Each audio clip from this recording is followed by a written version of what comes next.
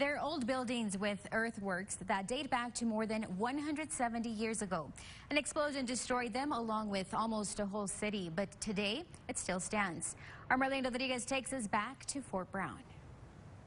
Originally called Fort Texas, built by General Zachary Taylor in the United States to establish the Rio Grande as the southern boundary of Texas, with walls more than 9 feet high surrounded by a ditch 15 feet deep and 20 feet wide.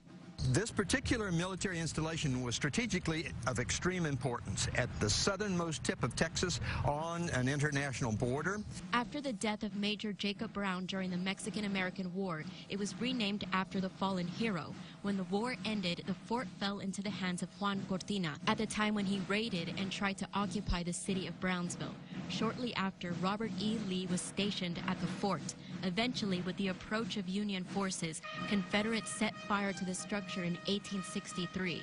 During the Reconstruction period, the fort was reborn to what we see today. So it served several times in prominence when it comes down to American history, not only just South Texas history. And because of its beautiful arches, Fort Brown was considered one of the most beautiful forts in the whole country.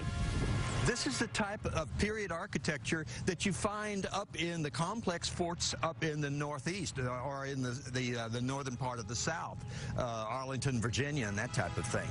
It has a replete history. The fort survived a yellow fever epidemic in the 1880s, the Brownsville Raid of 1906, and served as the headquarters for the 12th Cavalry of World War I to 1941. 7 years later, it was deeded to the city with the old Fort Hospital granted to Texas Southmost College, where it is still in use by the institution today.